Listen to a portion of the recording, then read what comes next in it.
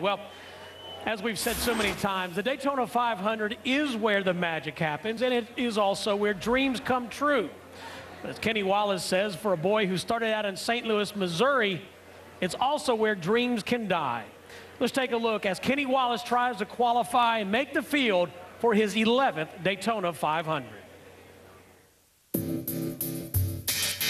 This is the day that I've been waiting for my whole life, but honestly, I cannot wait for this day to be over. The duels should be completely illegal because they are a complete drama for somebody like me. Trevor Bayne's biggest fan right now is Kenny Wallace. If Bayne races his way into the 500, that opens up a place in the big race for Kenny Wallace. Usually I'll watch a race just all comfortable. I'm tore up watching this race. A big crash in turn number 1.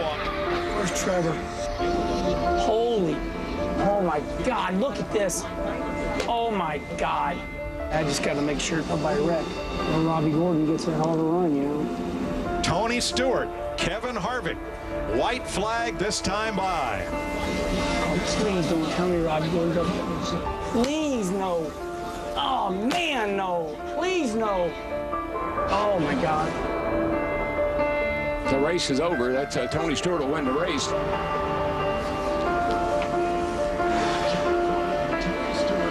I didn't make it.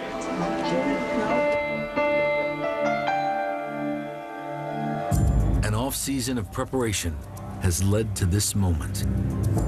150 miles are all that stand between Kenny Wallace and the Daytona 500.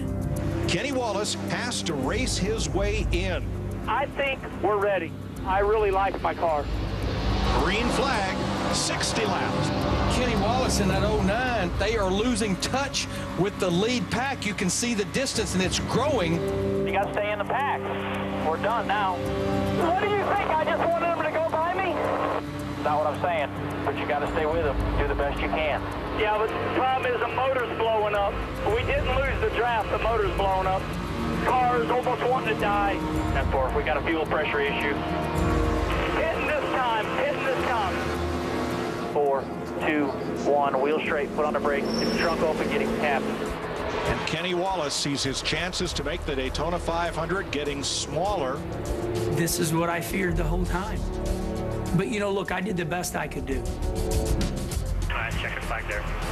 Guys, let's try to figure out what went wrong there. Thanks for your effort. Thank you for all the work you did. I know how hard y'all work. Thank you. When you put yourself out there like I do, you set yourself up for success or failure. We just didn't do our job. Luck wasn't on our side. It's a bummer, but all in all, you know, we were in contention. At least I was here. I was inside the ring. Some people don't even get inside the ring, and I was inside the ring, and I tried. I don't know if it was failure. I just know that it didn't turn out the way I wanted it to.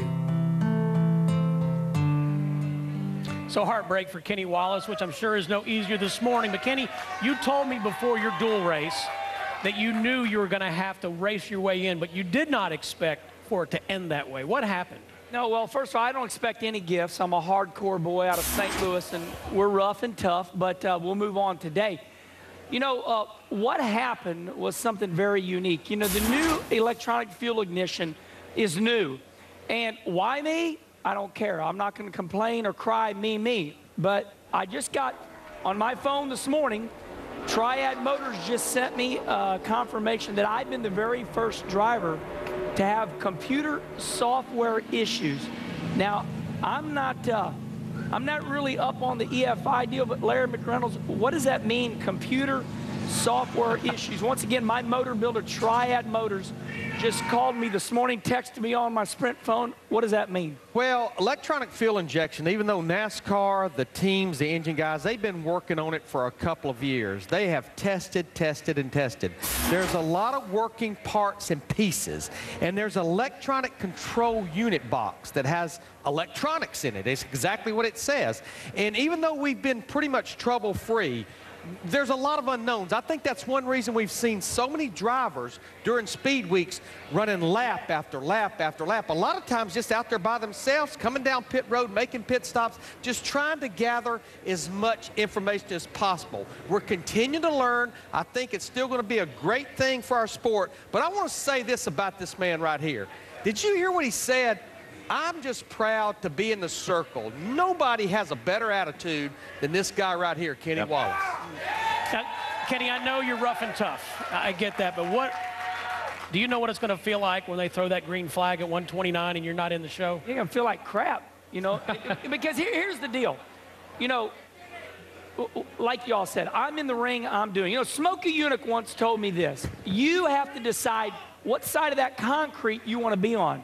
That wall, that pit wall is 1 foot wide. Do you want to be a crew member? Do you want to be on this side, or do you want to be on that side? I want to be on the race car driver's side, and when you do that, you set yourself up for devastating times. Listen, you lose way more than you win, but I'm in the ring. I'm fighting the fight. It hurts bad right now. But you know what? These guys are setting great examples. I love being up here with you all, and I've got to move on because I'm a race car driver. Kenny Wallace, car driver. It's time for some Napa know-how. Kenny Wallace, not the only driver not making the 54th Daytona 500. Robert Richardson, Mike Wallace, Michael Waltrip, J.J. Yaley, and Bill Elliott also not making the field. Now, those that did either race their way in or use the benefit of a fast speed: Robbie Gordon, Trevor Bayne, Tony Raines, David Stremme, Terry Labonte, Dave Blaney, Joe Nemechek, and Michael McDowell.